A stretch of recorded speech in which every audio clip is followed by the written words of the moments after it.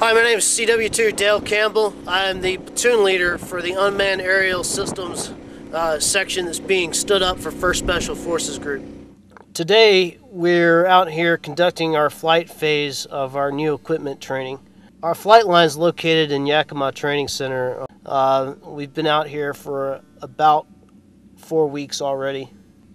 Our goal is to take new soldiers straight out of the schoolhouse, bring them up to speed on the system, and get everybody progressed as far as their currency levels. There are lots of maintenance considerations that have to be done both prior to flight and post-mission.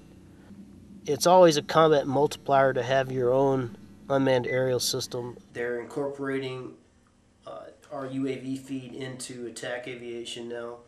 So they see not only what they see looking out the cockpit, but they also see our perspective. We've trained 5 of our operators here at 1st Group and several of 7th Group's personnel. Not only progressed them to RL1, but also certified them as a mission commander.